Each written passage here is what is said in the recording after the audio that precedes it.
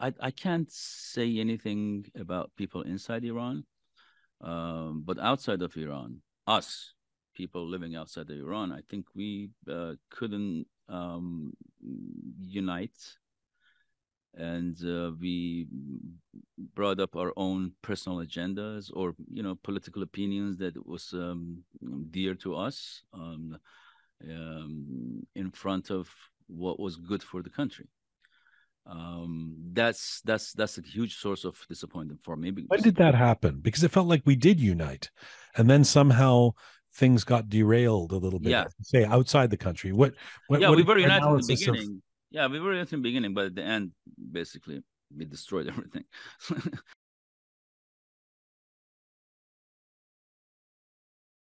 This is a special edition of Roqe.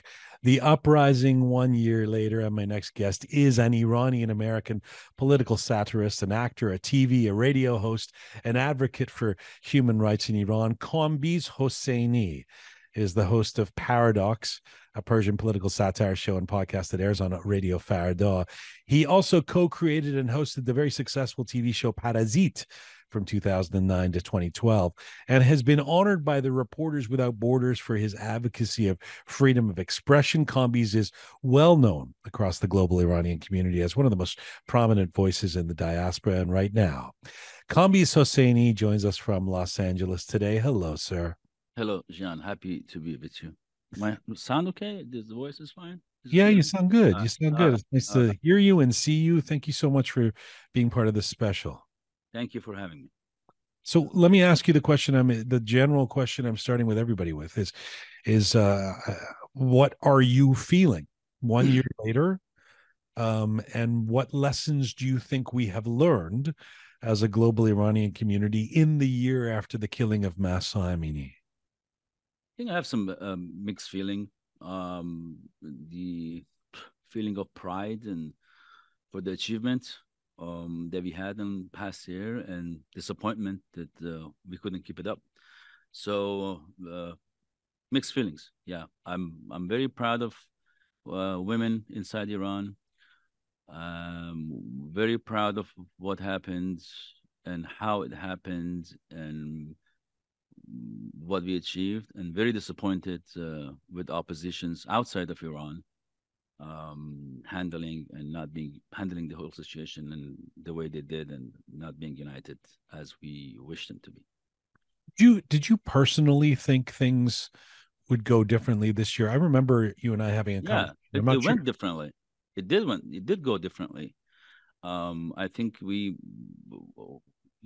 left this huge scar on this brutal dictator's face that it's not going to go away, and he's going to go everywhere with that thing on his face. I mean, the scar is there. It Right. was different. It was this one. Well, funny the word different. I mean, I remember this conversation you and I had back in, I think it was probably October of Sure, last. I'm not sure if it was on the air or not, but where you said this time I can feel it's it in different. my bones. This time is different, and I think the implication of what you meant is this time they're going to be gone. This time this is not going to, this is not just another Aubon or another student Yeah, uprising or I always believed throughout the years that I covered all this protest and uprising. I always, every year there was a reason for it. It was like the gas price at some point. There was an election on 2009 and all that. I always believed if women lead something like this, it's going to be different. So this time, that's why day one when I heard that something like this happened, and then the women rose, and I'm like, I told you, this is different. This is going to be different. This is, it's going to make some noise and make some scars, and it did. when you talk about the disappointment, Mhm. I feel like that intersects with the question around lessons learned for the global Iranian community. Can you reflect on what you mean by disappointment? I mean, what is it that we should or could do better in the Yeah, coming months? I'm actually. It's funny because I'm doing a show this week about this also. That what we learned, what mistakes we made.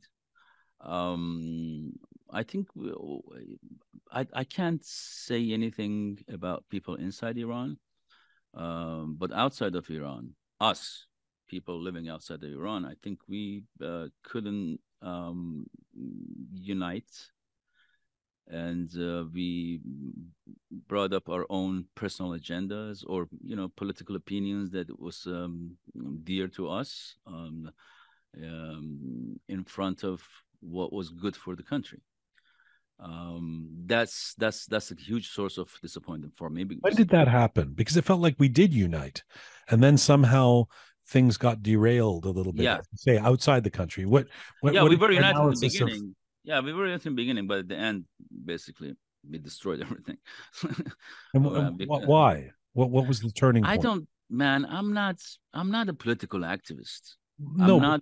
no. I don't know. I mean, you should ask those people that they represented themselves as the representatives of people from different aisles of society, and they were trying to,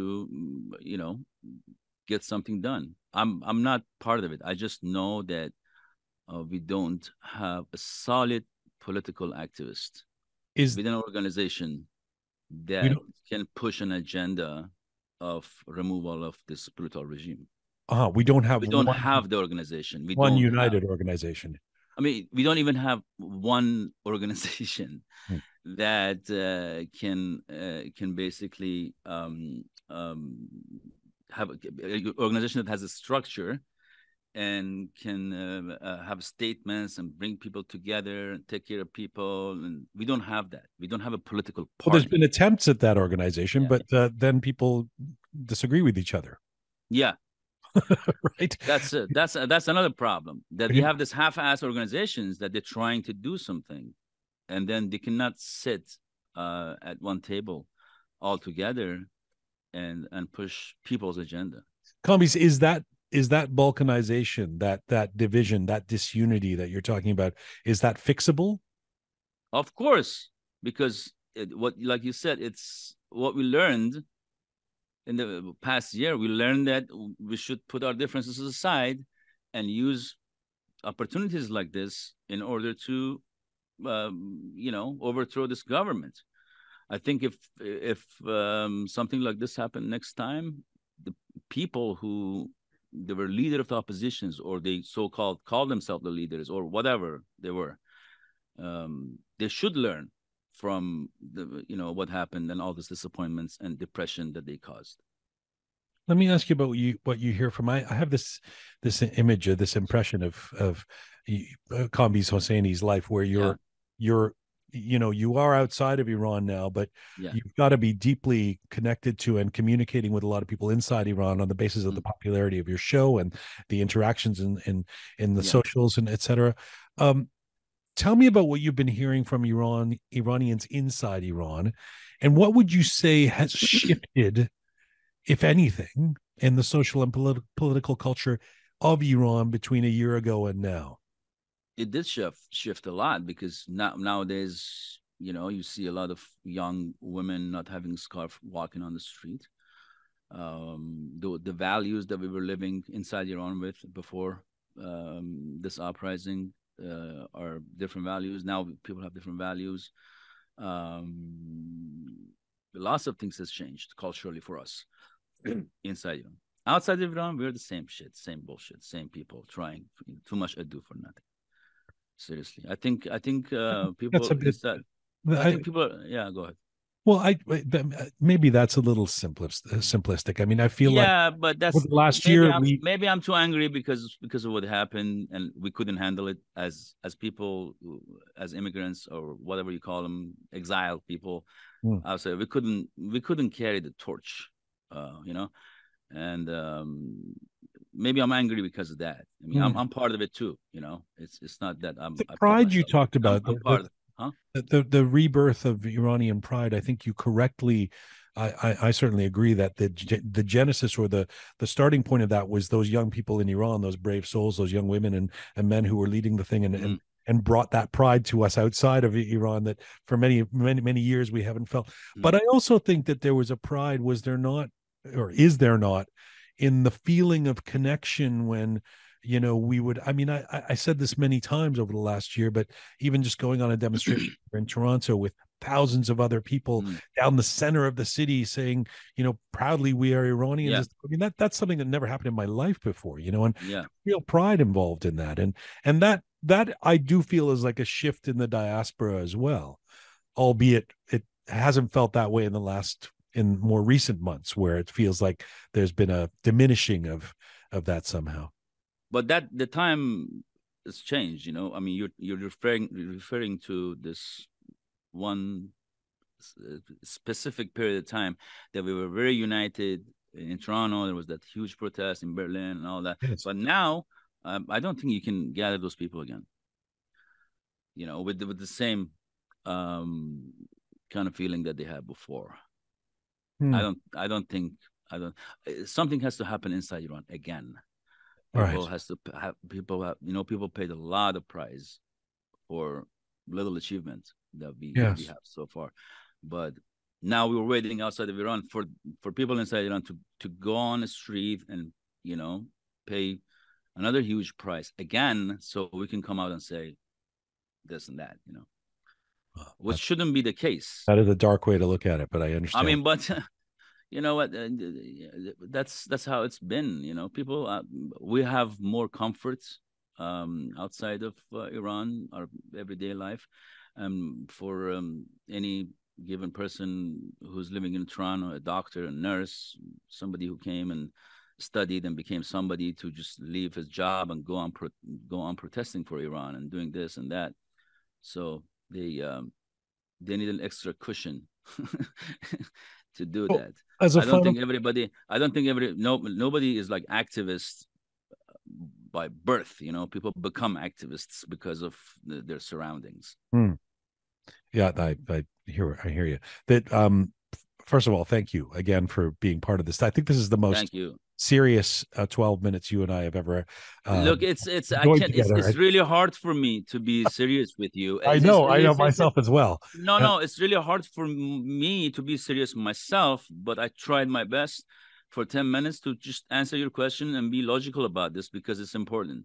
I really appreciate that. And I hope that you invite me again and I can laugh at your show again, and I can crack jokes and I can get hate mails and stuff. Right. Unlikely you'll be invited back after this morose performance. All right. You see, we go into then we go into. Yeah, don't take me there, man. Just let's stick with Mahsa Jina Amini and women life freedom. As a final question to you, you talked about mixed feelings at the top of this conversation, and I think actually those mixed feelings have been borne out in what you've been saying for the last 10 to 15 minutes. You can hear you kind of going back and forth. Yeah, I'm kind of down, man.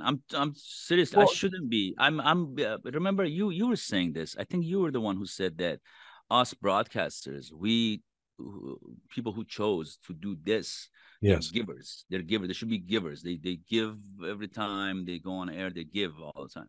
So they should have some sort of a giving personality. So my job, your job, maybe is to give hope, to give. Oh, it's gonna be better. It's gonna be fine tomorrow. When the sun comes up next day, is on our side, But right now, I'm kind of disappointed, to be honest. Is that to say I shouldn't be, but I am. Okay. Well, no, you've articulated that. Is that to say you are not optimistic about the weeks and months ahead for change in Iran? Iran is changing every day. If you're saying that I'm optimistic that Akhunds are going to be gone tomorrow at 10 a.m., no. But I'm optimistic that with the things going on inside Iran, this generation is learning every day. And they're fighting this brutal regime every day. Because of them and because of what's happening, yes, I'm optimistic. Things are changing every day, even that we don't see it. Like it's not vivid, it's not visible, it's not protest. Nobody's dying on us. Nobody's getting shot, and you don't have the breaking news media material to say, "Oh, something is changing." But down there, fundamentals are changing. And because of that, I'm very optimistic. I mean, there's so much I want to continue with you. We've got a bunch of guests waiting. I know. I thank you. Thank you, Jian. Thank you so much. Your candor and your perspective. Thank you, brother. Thank you, brother. Look forward to seeing you soon. Yeah, I appreciate that. Thank you.